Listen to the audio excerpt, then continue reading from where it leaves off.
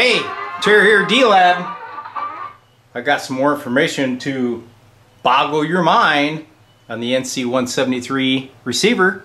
This is part 2. It's operating, but before I go any further, I want to do some testing to make sure it's worth the efforts. Here we go. Part 1 of the NC-173 video, we replaced the main power transformer. That thing's holding up great. It's running cool as a cucumber. Before I go any further with the repairs on this receiver, I want to make sure that each band is receiving, right? Because if I got like a blown RF coil or something horrible, I can't put more time into a receiver that's maybe worth 200 bucks, right? So here's what we're going to do. We're going to go through each band. This is broadcast, and then we'll work our way through and make sure that all the bands are receiving. So broadcast is a gimme, because there's always strong stations somewhere on the broadcast band, like that one. So look at there, full scale. So broadcast is good. Let's go to band D, which is 80 meters. That should be approximately, let's go to 3 megahertz. All right. So the reason I know that's 3 is because if you look at the manual, you put your band spread at set, and that's approximately where we're at. I cannot guarantee the calibration, but I have an RF generator here.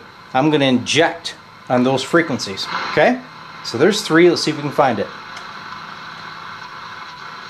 There he is. Yep. So that band is working. Let's go to the next band. That should be 40 meters. I don't really need to touch this dial. We'll just go straight up. It should be 8.5 megahertz. Crank up the old generator. There he is. Peek it. Good healthy signal. Let's go to the next band. It's 10 to 20 megahertz. So it should be somewhere around 22 to 23. Zing up there. Whoops. Can't do that, can I? Because I didn't flip the switch. Okay, here we go. I hear it. There it is. See it? So that's working great too. Next band. This is 6 meter band. If we got 6 meters, I'll be shocked. Alright? Now if I remember correctly, you got to flip this guy all the way over here to see the 6. Then you just use band spread, okay? So there, 51 megahertz. See if we can find it.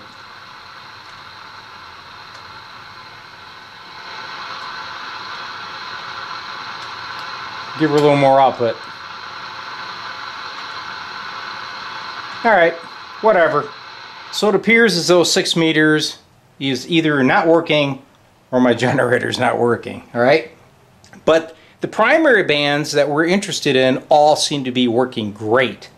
I don't really care about the calibration right now because there's other work that needs to be done to the receiver before we even attempt to align the RF.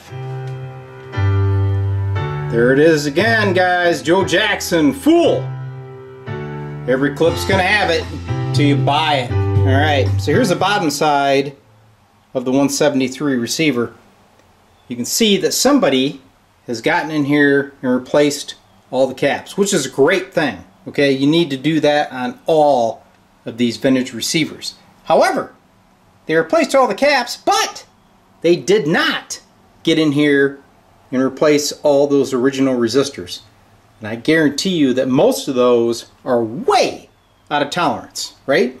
So we need to go in here and check all the resistoroids, make sure that they're within their tolerance. Now these are all 10%ers. The best thing to do obviously is carve them all out and replace them.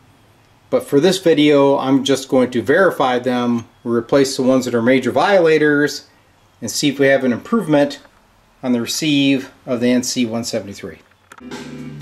It's time for the Mr. Bill story. Hold on a second. So I get this call the other day. We're just going to call this guy Bill, right?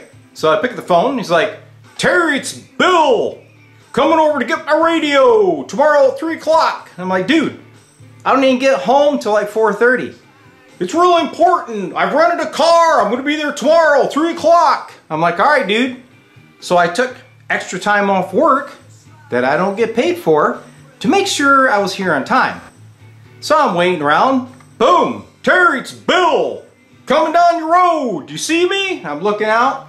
It's like, no, Bill, I don't see you. Terry, it's Bill. I'm on your doorstep. I'm knocking on the door. Why don't you answer? I'm like, dude, you're not here, Bill, right? He's like, Terry, it's Bill. Is your house green? I was like, dude, you know where my house is at. You dropped the radio off here. Guess what?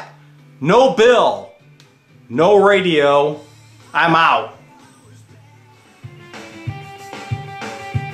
Alright, it's resistor sweep time on the NC-173. Yep, still listening to the Joe Jackson CD. Got my Beckman 360. So what we're going to do is zing through the chassis and just check these resistors. A lot of these are the original 10%ers. So I'll tell you what I'm checking, because you obviously can't see them. So the first one up here is a 270K. What do we got? 339K. Alright, over here we have a 47K. What do we got? 78K. Excellente. Up here we have a 2.2K. What do we got? Hey, that one almost looks good. Let me see. Get my meter. Oh, look at there. Right on the money. That's good. Here we have a 470K. Let's see what he looks like. Oh, 735K. So you get the point. A lot of these resistors are way out of tolerance, okay? So I'm going to have to go through and change them. So pretty much, guys, what I'm going to do, I'm changing all of them, okay?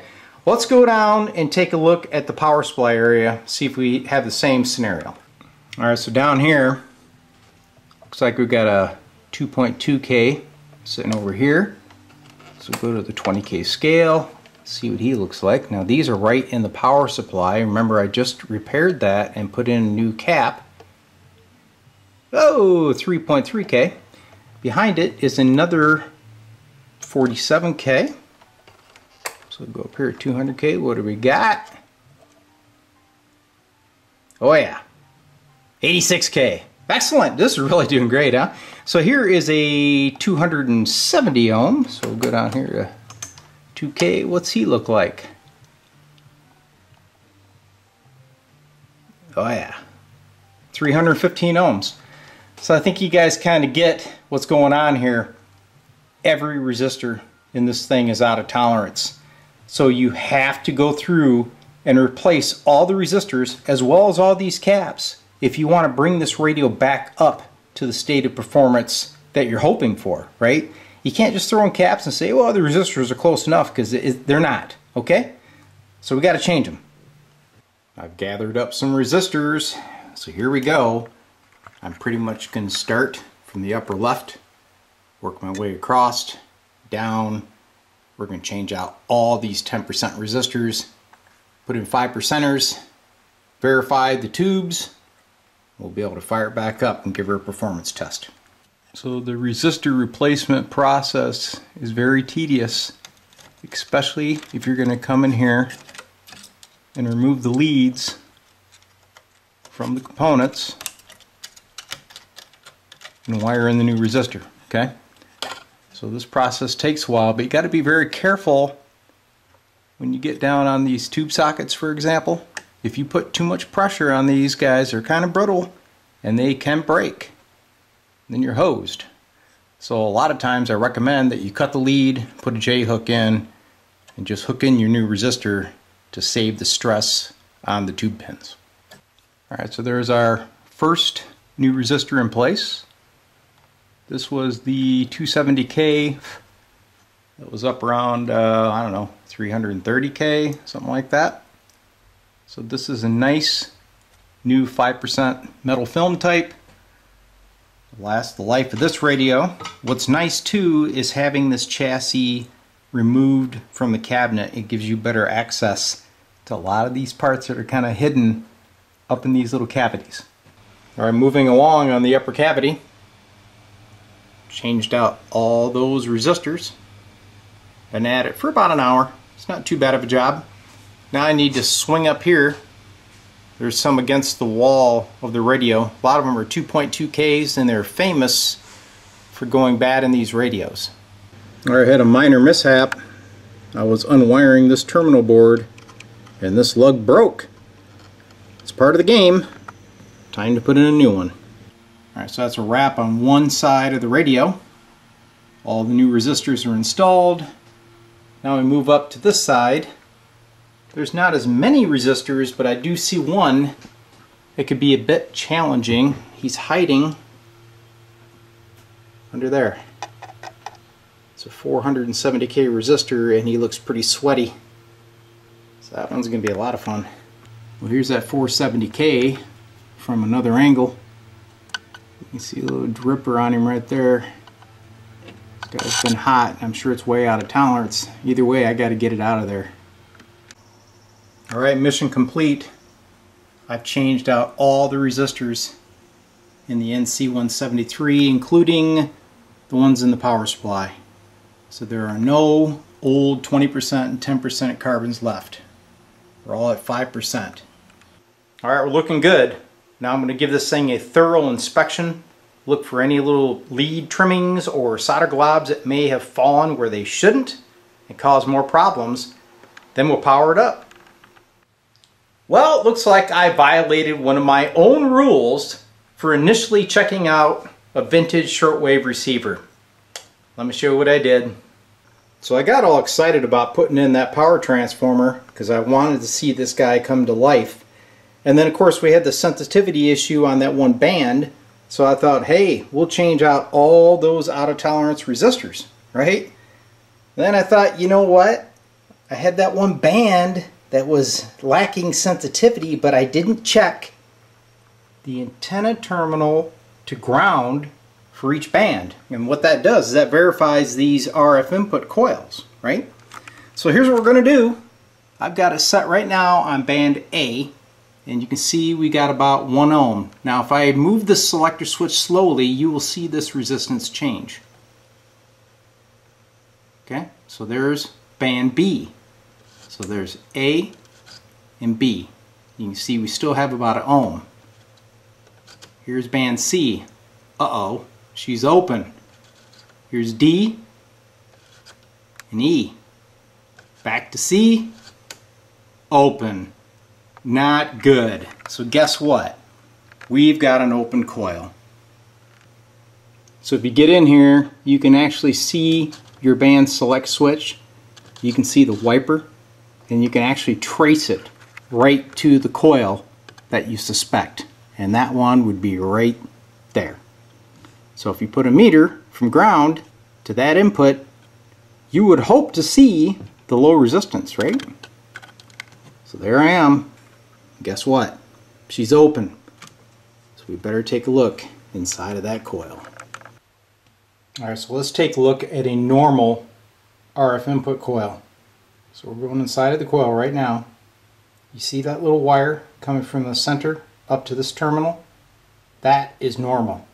Now let's take a look at an abnormal coil. Same deal. Got that wire coming out of the center. See the solder glob on it? See these other solder globs? This one was damaged long ago and somebody attempted to repair it. Alright, so as you could see from my inspection scope, somebody did try to repair this at one time. So hopefully I can go in there and lay a little wire runner and attach to that solder glob that they tried to do. I've done this before and had great success, so wish me luck. Alright, so here's the fix. If you can see it, here's the wire that I laid in there. I had taken an X-Acto knife and scraped that little enamel coated wire and put a little bit of flux on there and bam, she soldered up. So let's remeasure those antenna input coils. See if I got lucky! Alright, so that was quite the task. Probably the most difficult one I've had to do. Actually, I had to do that like 3 times. I took a little X-Acto knife, I laid that little enamel coated wire on top of my new wire, and I had to scrape it using a magnifying glass. It was a job, guys. So here we are on, I think, A. There we are. B. C. Remember, C was dead. E, so on and so forth. So I now have a good RF input on band C. It's time to fire this thing up and see if we've made any improvement. Alright, same deal. We're just going to check each band. I do not have the RF generator connected directly. The lead's just kind of laying back there, inducing in the frequency. I'm on the 80 meter band, so we're somewhere between 3.4 and 3.6 megahertz. There she is. Lots of sensitivity. Good deal. Let's go up to about 10 megahertz now.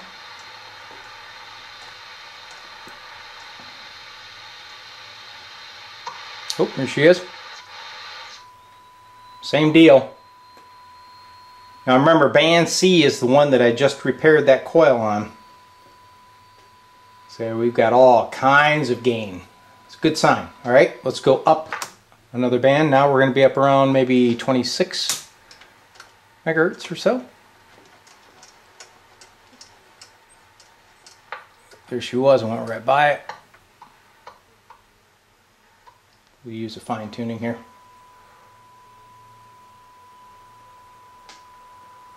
Looking good now for that 6 meter band that was dead before.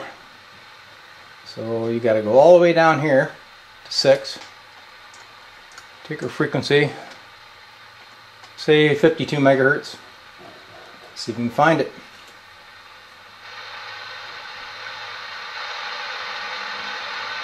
Nope.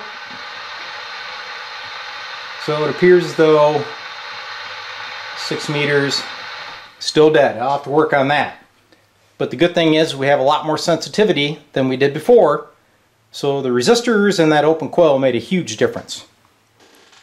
Alright, so you can see working on these vintage receivers is quite the task because you don't know what's coming at you. These things have been around for 60 years at least. Okay?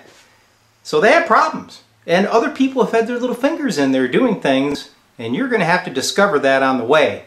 I've been working on this thing most of the day, so I'm going to have to call it quits for part 2. Part 3 we'll pick up with checking RF alignment and hopefully fixing that 6 meter band. Hope you enjoyed it. We'll see you again. Terry here, D-Lab.